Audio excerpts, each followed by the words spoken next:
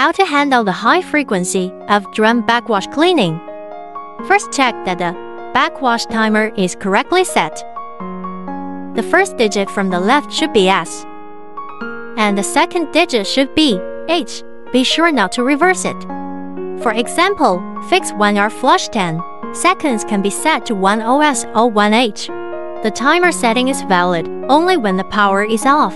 If the timer is set correctly and THE backwash frequency is still high.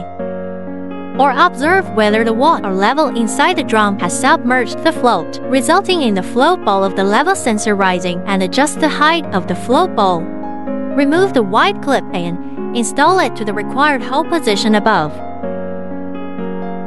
Note that the height of the float cannot exceed the height of the baffle.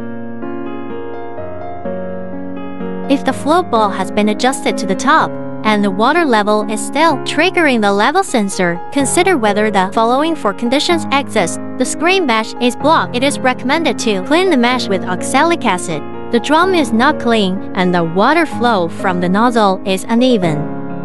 Unscrew the nozzle and clean the nozzle. The water outlet is blocked, causing the water level in the chamber to be too high. Check whether the water outlet pipe is connected correctly to ensure smooth water outlet, on the premise of ensuring smooth water flow. Whether the water inflow is too large. The water level in the water inlet chamber cannot exceed the height of the level sensor float ball. Choose and replace the appropriate water pump or add a valve at the water inlet to control the water inflow.